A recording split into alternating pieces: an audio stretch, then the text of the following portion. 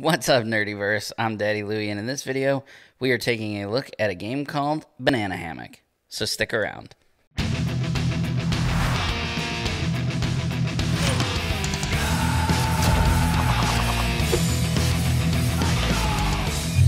Before we get started, if you enjoy this video, please give it a thumbs up. Make sure you subscribe for more content and hit that bell icon so you don't miss any future videos. Banana Hammock is an upcoming mid-October Kickstarter from Mind Ramen Games. It is for 2 to 4 players. It is for ages 8 and up, and it takes between 15 and 45 minutes to play. In the game, players will be employees of the Banana Grabbers Packing Company. You are going to be playing cards, bunching together bananas, packing them in crates in order to score points. However, other players against you can use specialty bananas and monkeys to try and mess with your crates and screw with your points. So it's definitely an I gotcha kind of game, but also has, a party game feel to it. But is it good? Well, if you join me on the table, we'll check it out. All right, so first and foremost, as always, since this is a Kickstarter, this is a prototype copy that I have here. It looks and feels pretty much like the final version of the game, but I just want to throw that disclaimer out there that everything that you see here is, of course, subject to change. So the main component, or the only component of the game, really, are cards. So we have our big stack of cards that consists of bananas and monkeys. This is the main part of the game that we're going to be taking a look at. There's also a separate stack of face-up banana peels. Anytime you are forced to consume a banana, you receive a banana peel. They kind of clog up your hand. They're not useless. You can bunch them together and play them for points. You can also discard them in order to counter the effects of a monkey card. However, you can never consume a banana peel. And that's important, as you'll find out in a second. There's also one finale card. The finale card is basically what's going to trigger the end game. So this card is going to be shuffled into the main deck once everybody's received their opening hand. And once it's drawn, you immediately draw a card, and then you choose a banana card in your hand to be eaten. That's where these banana peels, like I said, become important. Because if your hand is clogged with banana peels, or you only have a banana peel and rotten bananas, those can't be eaten. So if you get to the point where you draw one of these cards and there's nothing in your hand that you can eat, then that triggers the end game. The game ends immediately, and points are then counted up. If you can consume a banana, then you shuffle this guy back into the main deck and play continues. So there will always get to be a point in the game where whoever draws this will not be able to consume a banana. That might be early in the game, or it might be late in the game. So you never know when the end game is going to trigger. And then finally, we have our player cards. These are double-sided. They have some cute artwork on the front, and then basically just some reminders on the back. I'd really honestly like to see them include in the Kickstarter maybe like some little employee clips so that people could put these like on their shirts or whatever while they're playing. I think that would be really fun. And then maybe while they have them on them, they could flip them up and be able to look at the information and put them back down. That was something that my play group in particular really thought would be something that was really cool. But the rules are pretty straightforward. Let me set up for a quick game, and I'll show you how it plays. All right, so at the start of the game, every player gets 5 cards face down. You then will take that finale card. You're going to shuffle it into the main deck here, and then keep your banana peels face up next to it. At the start of your turn, each player will draw a card, and then they will announce if they're either going to play a monkey or banana cards. If the card that they chose has an exclamation mark on it, that is a card that has an effect on it that then immediately takes place before you do anything else. But as long as you didn't draw one of those, you would draw a card, and then you're going to choose banana or monkey. If you choose to play a monkey, you play the monkey and then do whatever the monkey says.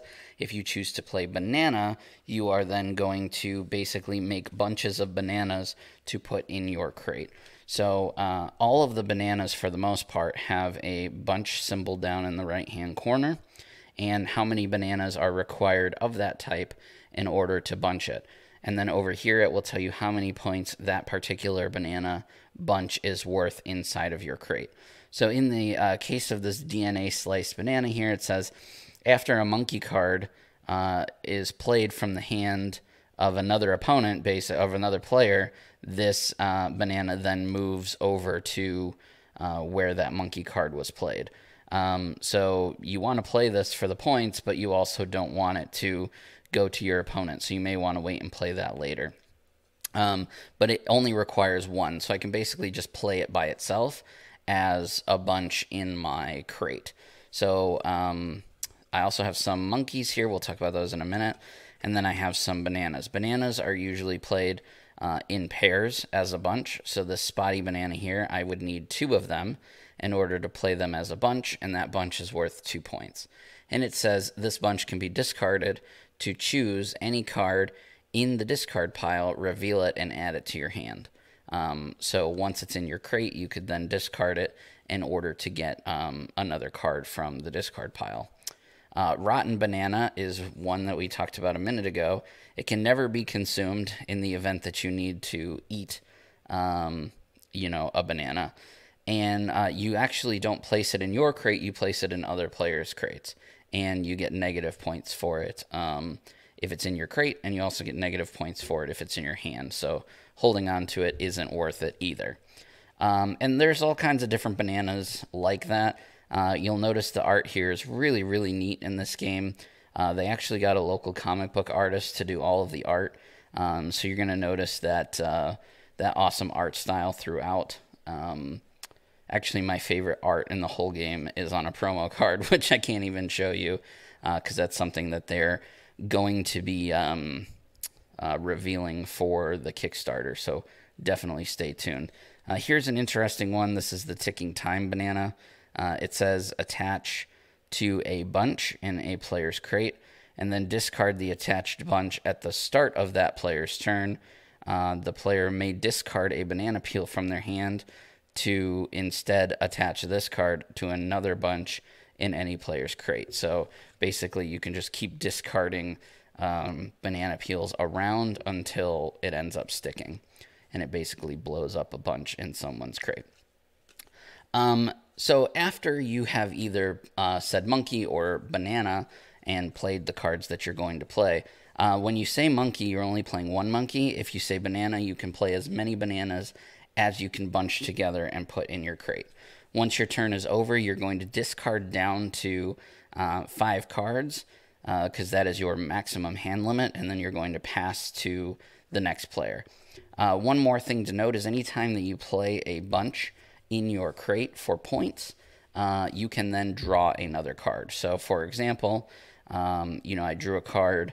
I have this DNA spliced banana. So I'm going to say banana. I'm going to play that into my crate, and then I get to draw a card. Now I've got another spotty banana in which I can play those 2 cards into my crate, and then I can draw another card. Now this card that I've drawn has an exclamation, so it happens immediately. So I play it, and each player with more than one bunch chooses a bunch in their crate to be eaten. You draw a card. So that would only affect me in this case. So I would need to eat a bunch. I think I'm going to eat this one. It gets discarded, and then I get to draw a card. And I have another spotted banana, spotty banana, which I can use later on. One final thing to note about that interaction that just happened was anytime that I have to eat a banana, I gain a banana peel for the banana that I ate. So I clearly have too many cards in my hand. I can discard the banana peel if I want to, but I think early here on the game, I really want to get rid of this rotten banana. So I'm going to ditch that, and I'm down to 5, and I would pass to the next player. So that's the order of operations that's going to happen. On your turn, you're going to draw a card. If it has an exclamation mark, you're going to play it and resolve it right away. Otherwise, you're going to choose banana or monkey. Monkeys get played one on your turn. Bananas can be played as much as you can place bananas in bunches into your crate. And then you're going to discard down to 5 and then pass to the next player. You're going to keep doing that until that finale card is drawn. Once the finale card is drawn, like I said, you're going to do what it says, draw a card, choose a banana in your hand to be eaten, and then shuffle this card back into the deck. If you cannot eat a banana, the game ends. So in this case, I do have, I can't eat the banana peel, but I do have 2 other bananas that I could eat. So I could eat the spotted banana, which would draw me a banana peel, and then this would get shuffled back into the deck. That keeps happening until no one can, or until the person who draws that cannot eat a banana, in which case we then tally up the points from our crate, and the person with the highest amount of points in their crate wins. And that, guys, is everything that you need to know in order to play Banana Hammock. Whoa, whoa, whoa, whoa, whoa, whoa, whoa. Time out. I completely forgot to mention a core mechanic of the game here, and that's the actual banana hammock. So each player has a banana hammock. It's a card that they can take from their hand and place it face down. It's basically a card that you're saving for later. There are things that can target people's banana hammock, but for the most part, that's going to be a card that's going to stay face down. No one else can see it, and it basically gives you a 6th card in the hole, if you will. So on my turn, you can manipulate your banana hammock once per turn. By taking a card and placing it face down. Now, if I have a card in my banana hammock, I can pick it up and switch it out with something else. Again, only once per turn. And that's kind of how the banana hammock works. It's kind of easily forgotten for newer players because, at least in our experience while we were playing, we just kept forgetting that we could do something with the banana hammock. You don't have like a player card or anything to remind you that that's something that can be placed there. And, you know, honestly, I forgot when I was just explaining to you how to play, but it is a part of the game that is there. So once you've played a few times, you do get used to it being there. So don't forget that you do have that ability on your turn to put a card, your ace in the hole, for you to save later. There are, like I said, there are things that can manipulate it, but for the most part, it stays pretty much untouched. And now that's everything that I can think of that you need to know in order to play Banana Hammock. So as you can see, this game is really easy to play, really easy to learn, but there definitely are some deeper strategies here. You could definitely use this game as a gateway towards more difficult games. And don't let the fact that I easily forgot about one of the mechanics of the game, steer you away from this game. Because honestly, that's something that I did quite a bit when we were playtesting the game. Maybe there's something that they could include, a token or something to remind you that you have a hammock, something for you to lay that card down on. It was something that not just myself, but all the other players in our play group just were constantly forgetting about the ability that they had to put a card into, their hammock, the ace in the hole. When we did do it, it was clutch, and those cards definitely came in handy, and I think it's a really cool mechanic. I just think that there needs to be something included in the game to help folks remember that that is an option for them to have, a card saved, if you will. Other than that, the mechanics are solid. The art is great. Like I said, definitely could use this game as a gateway game. You could also use it as a party game, although it's not really a party game since it's only 2 to 4 players.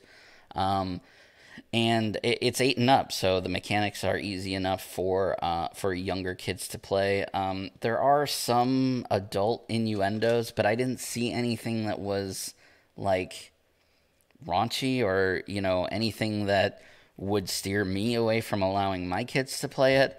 And we're pretty sensitive to stuff like that. So This game, it's just a lot of fun. We had a lot of fun playing it.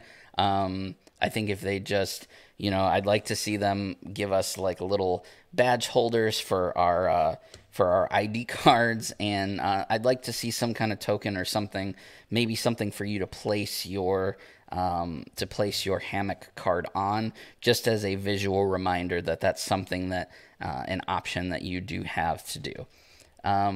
So all that to say, I will leave links to everything in the description below.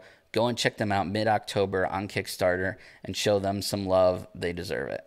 Anyway, guys, what do you think of Banana Hammock? Let me know in the comments section below. If you want more from the Circle of Nerds, you can find us over on all of our social media. We've got the Facebook, the Twitter, the Instagram, all at Circle of Nerds. Also, don't forget that we have a podcast that comes out weekly right here on YouTube or anywhere that you enjoy listening to podcasts. And our big show, Cosmic Disasters, is actually going to be live very, very soon. We're bringing that to be to a live platform. So keep your ear to the ground and stay tuned for more information. We're really excited about that transition. And for an extra bit of love and affection, definitely check out our Patreon over at patreon.com/circleofnerds. Anyway, guys, that's all from me. I will see you in the next video.